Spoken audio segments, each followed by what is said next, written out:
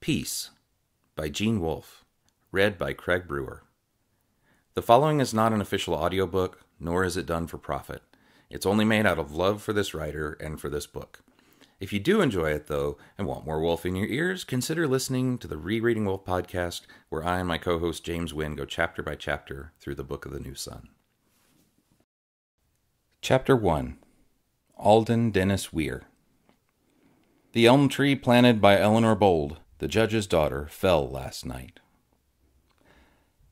I was asleep and heard nothing, but from the number of shattered limbs and the size of the trunk, there must have been a terrible crashing. I awoke. I was sitting up in my bed before the fire, but by the time I was awake, there was nothing to hear but the dripping of the melting snow running from the eaves. I remember that my heart pounded, and I was afraid I was going to have an attack. And then, fuzzily, thought that perhaps the heart attack had wakened me, and then that I might be dead. I try to use the candle as little as I can, but I lit it then and sat up with the blankets around me, enjoying the candle light and listening to the sound of the dripping snow and to the icicles melting, and it seemed to me that the whole house was melting like the candle, going soft and running down into the lawn. This morning when I looked out through the windows, I saw the tree.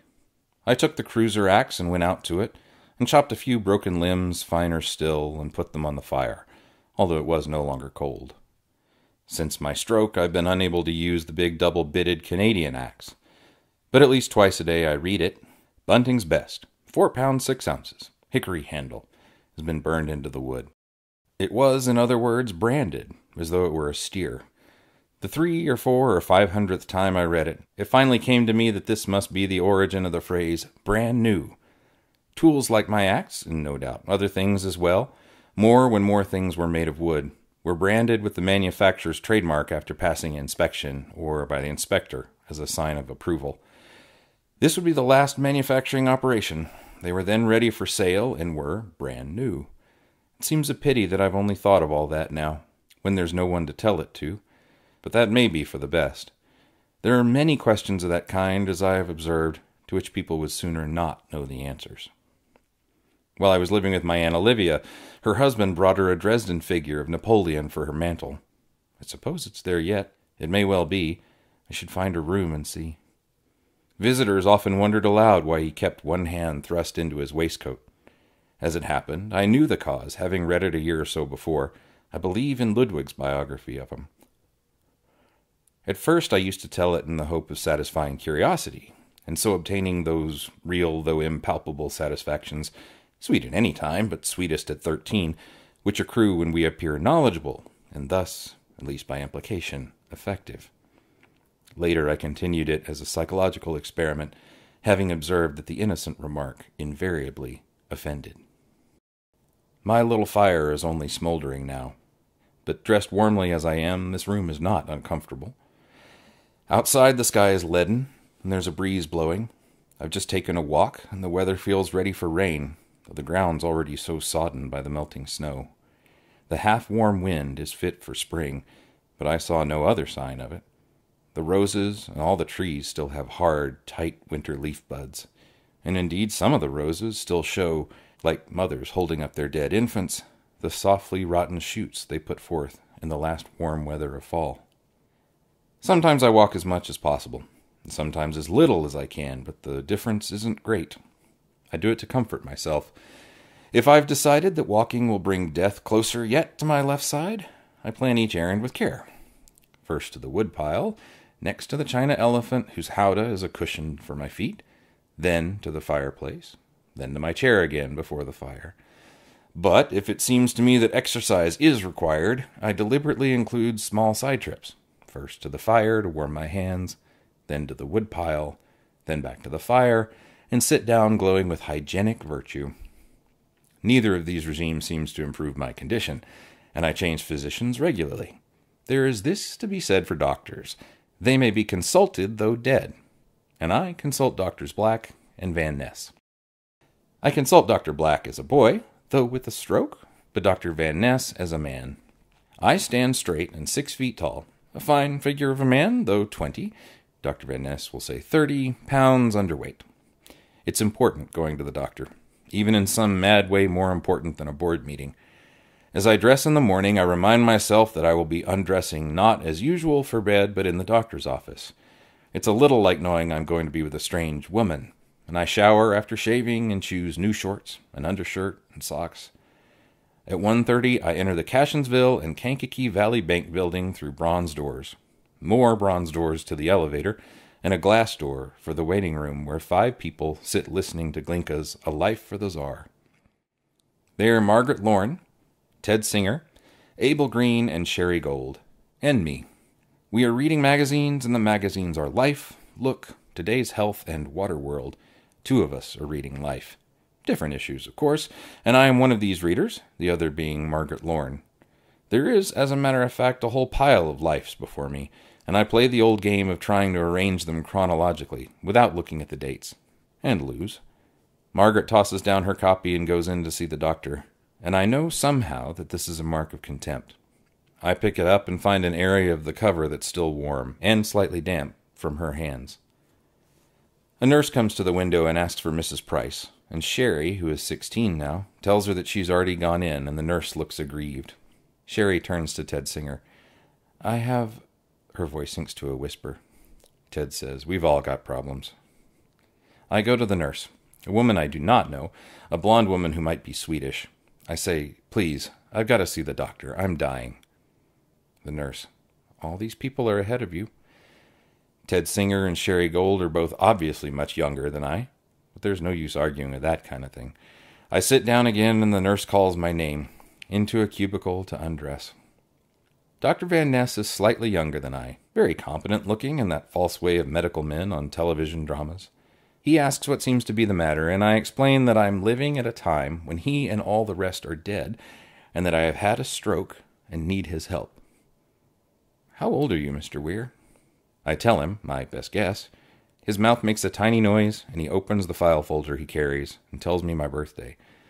It is in May, and there's a party, ostensibly for me, in the garden. I am 5. The garden is the side yard, behind the big hedge. It's a large yard, I suppose, even for adults, big enough for badminton or croquet, though not for both at once. For 5, it's enormous. Children come in boxy, tottering cars as though they were toys being delivered in little trucks. The girls in pink lace dresses, the boys in white shirts and navy shorts. One boy has a cap, which we throw into the blackberries. Today it is spring, a season that in the Midwest may last less than a week, leaving the jonquils to droop in the heat before they are well opened. But this is spring, true spring, the wind whipping the first dandelions for their birthday, once for this year, once for last, 10 to grow on, and a pinch for an inch.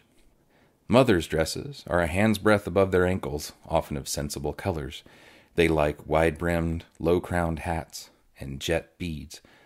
Their skirts flutter, and they laugh, bending to gather them, holding the hats with one hand, and when the brims flap, the wind rattling their beads like the curtains in a Tunisian brothel.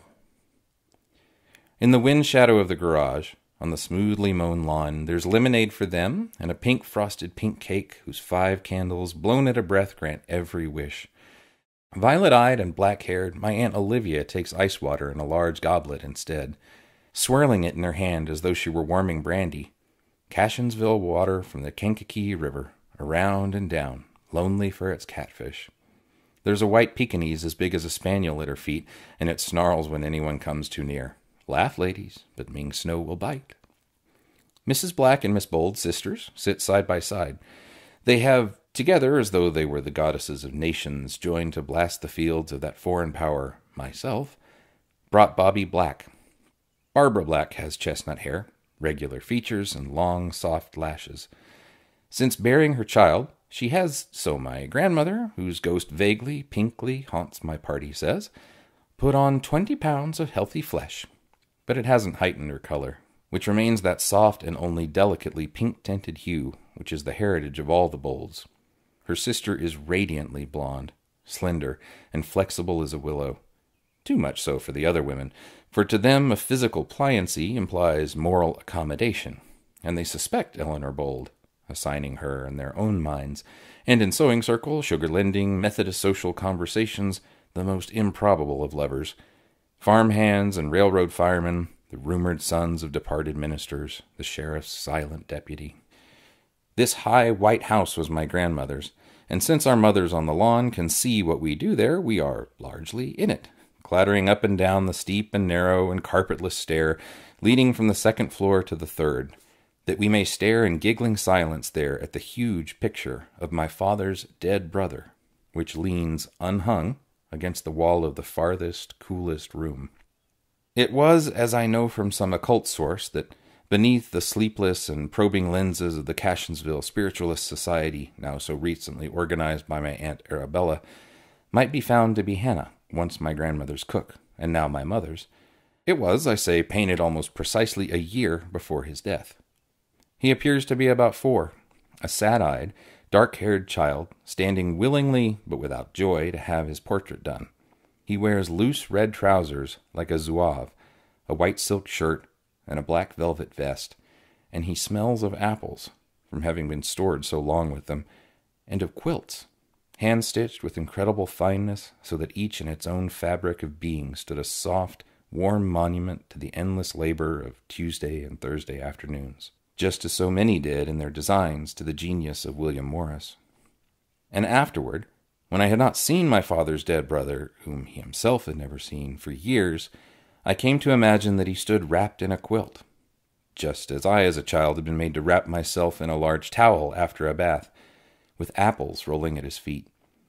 I went, I think at about the age of 20, up into that house again, and disabused myself of the notion, and at the same time recognized, with a start of surprise that might almost have been shame, that the dreaming landscape before which he stood, as though upon a windowsill, a region I'd always associated with the fairy tales of Andrew Lang, particularly those of the Green Fairy Book, and George MacDonald, was in fact a Tuscan garden. That garden, with its marble faun and fountain, its Lombardy poplars, and its beeches, has impressed my mind always far more strongly than poor dead Joe, whom none of us except my grandmother and Hannah had ever seen, and whose little grave in the cemetery on the hill was tended mostly by the ants that had built a city upon his chest. Now, when I sit alone before my fire and look out at the wreck of the elm revealed by the lightning flashes, confused and ruinous as a ship gone aground, it seems to me that the garden, I mean little Joe's garden, basking forever in the sunshine of its Tyrrhenian afternoon, is the core and root of the real world, to which all this America is only a miniature and a locket in a forgotten drawer.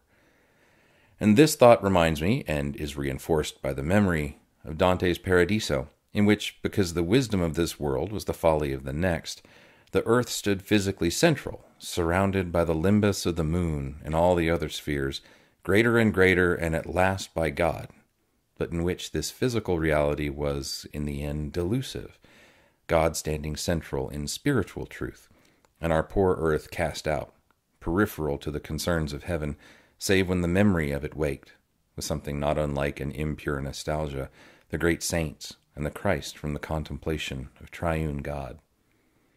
True, all true, why do we love this forlorn land at the edge of everywhere?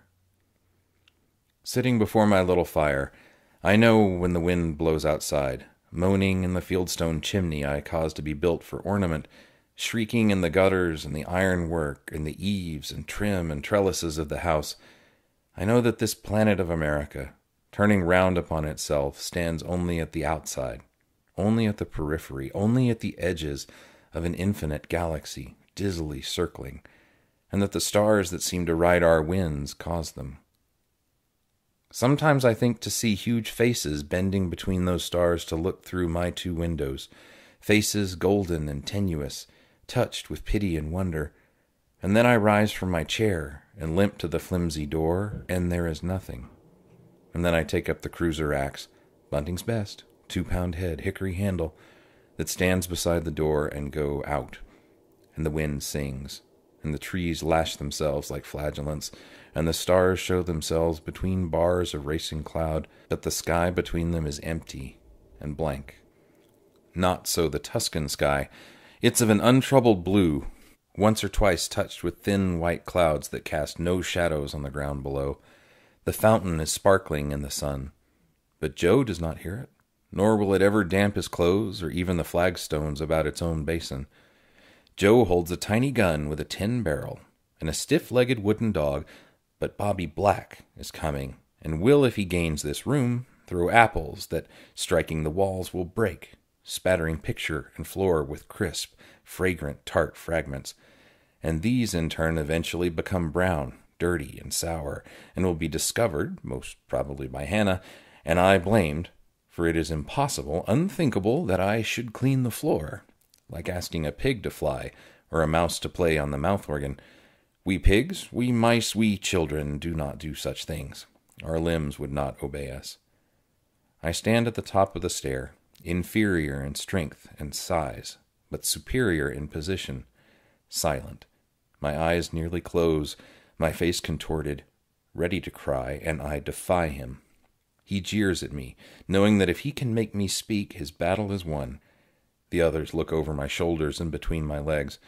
My audience, not my allies.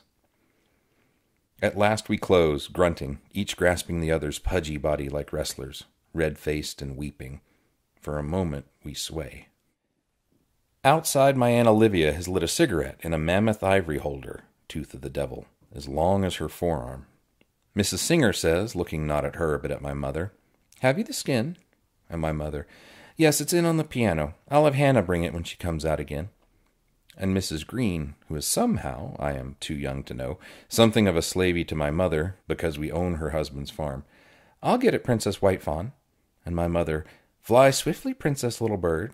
And everyone laughs, for they are all Indians. And Mrs. Green, who is not little at all, but short and big-boned and heavy, has chosen to be Princess Little Bird, when she might have been something suitable like Princess Corngrower, which was what Princess Star-Behind-Sun, my Aunt Olivia, suggested for her, and has an expression of foolish joy when referring to herself by that name, as she must on ceremonial occasions, standing with her hand over her left breast while my mother places a feather in her hair for baking brownies for the powwow.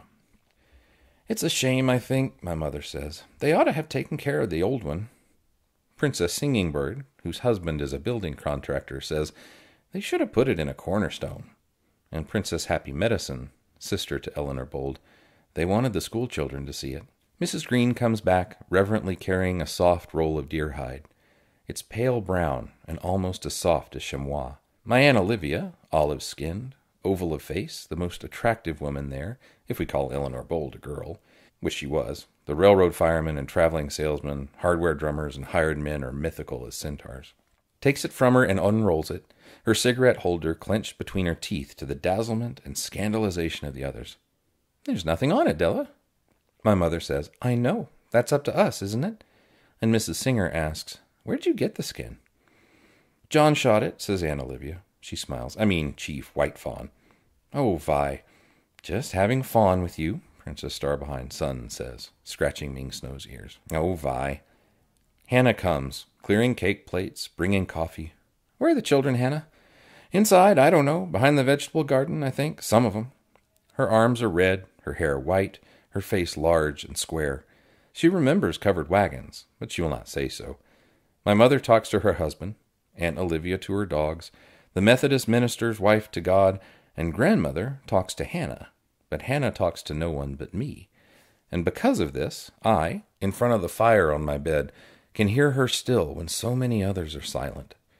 I go to the old house, to my grandmother's house, to the kitchen where the old blue linoleum is worn to the boards in the center of the floor, and Hannah is washing dishes there, Princess Foaming Water. I sit on the little stool close to the iron stove. It isn't the same. It's not the same place. I used to be there, and now I'm here, and everyone would say if I asked them, that it's days and nights going, turning around like that electrical clock with that little hole in the face that goes black and then white every second so you get dizzy to watch it. But it's not that. How can everything change just because the sun goes down? That's what I want to know. Everybody knows it doesn't. I remember when I was just a little girl, just a little bit of a thing, and Maud, that he married after my own ma died, and made me to wear a dish clout around my head so my ears would be flat. Got the hired girl, that Irish girl, to telling her stories. And I was afraid, so afraid I wouldn't go out into the night, in the night after dark. And wasn't it dark there on Sugar Creek, with nothing but the coal oil lights, and no other house that you could see, and the stars. The stars so bright it was just like they were hanging right over our house. Only when I did go out on the back stoop, I could feel the corn under my feet that had dropped out of my apron when I'd fed those chickens. So I knew then it was the same place. And I went clear out to the pump, and there wasn't anything. It was brighter even when I got off the stoop, and I walked back with long steps, holding up my skirt so I could. Now it's all gone. And when I went back there with Mary, Sugar Creek itself was gone. Just dry rocks where it had been. It was May. No, it wasn't. It was June. Last part of May or the first part of June, doesn't matter. And that house, so small. We never all lived there. We never could have. Falling down. Fallen to nothing. Little narrow doors you couldn't hardly get through. I never in my life been 100 miles off from that little house.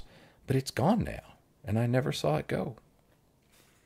And I feel just as she does, yet differently. This house has grown larger, not smaller. Nor is it falling down, not yet. I wonder now why I asked for all these rooms, and there seem to be more and more each time I go exploring, and why they are so large. This room is wide, and yet much longer than it is wide, with 2 big windows along the west side looking into the garden, and along the east side, a wall that shuts out the dining room and the kitchen and my den, where now I never go. At the south end is the fieldstone fireplace, which is why I live here. It's the only fireplace in the house, unless I've forgotten one somewhere. The floor is flagstone, the walls are brick, and there are pictures between the windows. My bed, not a real bed, is before the fireplace where I can keep warm. When summer comes, it's an odd thought. Perhaps I'll go up and sleep again in my own room. And then perhaps the old days will really come back. I wonder what would have happened if Hannah had slept at Sugar Creek Farm. I'll call it that. No doubt the neighbors simply called it the mill place. Would Sugar Creek have flowed again, babbling in the night, wetting all those dry stones? Hannah? Well, what's the matter? What do you want? That little boy sitting there with his big eyes. What does he know? Work? Why, you never worked a day in your life. Look at that plate, working for other people.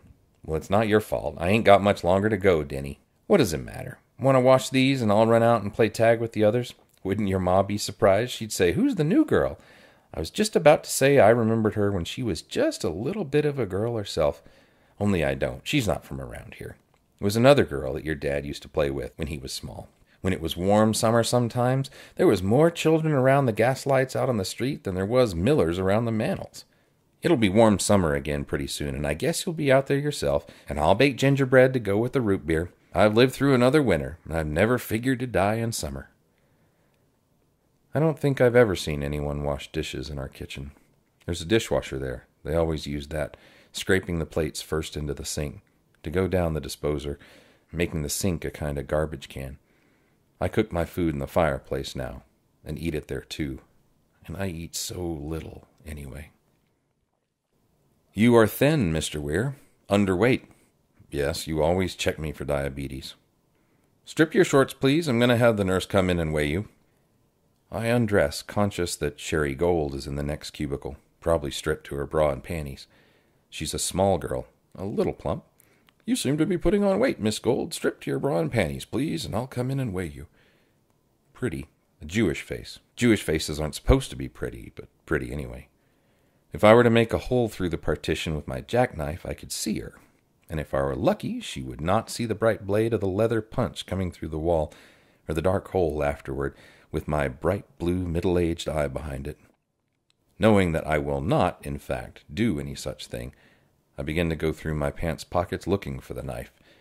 It's not there, and I remember that I have stopped carrying it months ago because I went to the office every day, and because I no longer worked in the lab, never used it, and that it wore the fabric of my trousers where its hard bolsters pressed at the corners of my right hip pocket so that they wore out first there.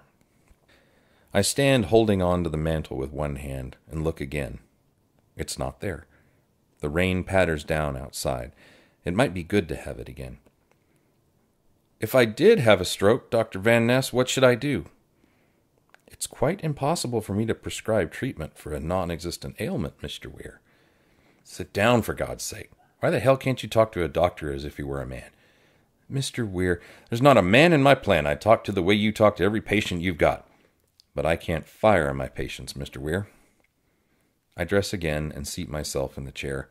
The nurse comes in, tells me I ought to be undressed, and leaves, After a few moments, Dr. Van Ness again. "What's the matter, Mr. Weir? I want to talk to you. Sit down."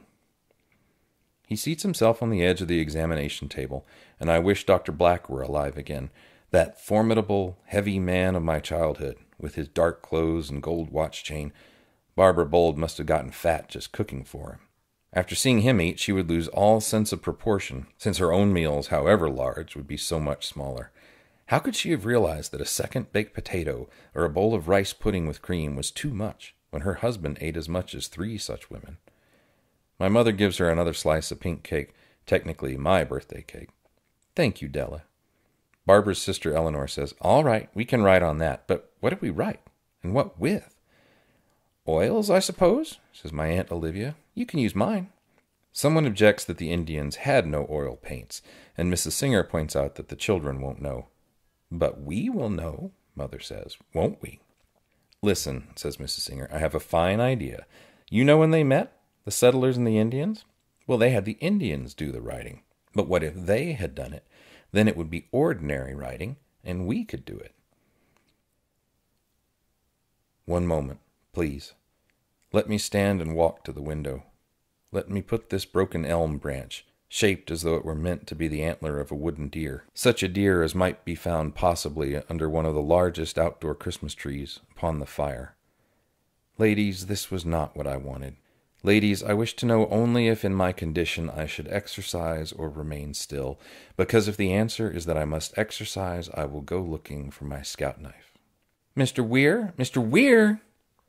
"Yes?" I poke my head around the edge of the door. "Oh, you're dressed. I can see by your sleeve." "What is it, Sherry?" "Don't come in. I'm not dressed. Oh!" Dr. Van Ness is coming back, and Sherry withdraws, slamming the door of her cubicle. "Doctor, for a stroke—" "Mr. Weir, if I answer your questions, will you cooperate with me in a little test? A game with mirrors. Then you'll look at some pictures for me?" "If you answer my questions, yes." "All right. You've had a stroke. I must say you don't look it, but I'm willing to accept it. What are your symptoms?" "Not now. Not now. I haven't had a stroke now. Please try to understand." "You will have a stroke?" "I've had it in the future, doctor, and there's no one left to help me, no one at all. I don't know what I should do. I'm reaching back to you." "How old are you? I mean, when you've had this stroke." "I'm not sure." 90? "No, not 90. Not that old." "Do you still have your own teeth?" I reach into my mouth, feeling. "Most of them." "What color is your hair?" Dr. Van Ness leans forward, unconsciously assuming the position of prosecuting attorney. "I don't know. It's gone. Almost all gone." "Do you have pain in your fingers? Are they knobbed, swollen, stiff, inflamed?" "No." "And do you still from time to time feel sexual desire?" "Oh, yes." "Then I think you're about 60, Mr. Weir. That is to say that your stroke is only 15 or 20 years off. Does that bother you?" "No." I've been standing in the door of my cubicle. I withdraw and sit down on the chair. Dr. Van Ness follows me in. "Doctor, the side of my face, the left side, is all drawn over. I have an expression I have never seen, and I have it all the time. My left leg seems always crooked, as though it had been broken and misset, and my left arm is not strong." "Are you dizzy? Do you frequently feel the urge to vomit?" "No." "Is your appetite good?" "No." "Do you find it painful to move about? Very painful?" "Only emotionally, because of the things I see. But not physically." "No." "Has there been only one stroke?" "I think so. I woke up like this. It was the morning after Sherry Gold died." "Miss Gold?" The doctor's head makes an unintentional and almost imperceptible movement toward the partition that separates us. I wonder if the girl is listening. I hope not. "Yes." "But it hasn't gotten any worse?" "No." "You need exercise, Mr. Weir. You need to get out of the house, as well as walking around inside the house, and you need to talk to people. Take a good walk, several blocks, each day when the weather permits. I believe you have a large garden?" "Yes." "Well, work in it. Pull weeds or something." And that is what I so often do, pull weeds or something. And the something is usually flowers when it's not vegetables. Or often I discover later that the weed I pulled was nicer than the blossoms I cultivated. There's one in particular that I've not seen in years, which used to grow just between the fence and the alley at my grandmother's house. A very tall weed, with a tender, straight column of green stem and horizontal branches at the most regular intervals. Airy and slender, each perfect and each carrying its tiny group of minute leaves to stare happily at the sun. I've sometimes thought that the reason the trees are so quiet in summer is that they're in a sort of ecstasy. It's in winter, when the biologists tell us they sleep, that they are most awake, because the sun is gone, and they are addicts without their drug, sleeping restlessly and often waking, walking in the dark corridors of forests, searching for the sun, searching for the sun, searching for the sun.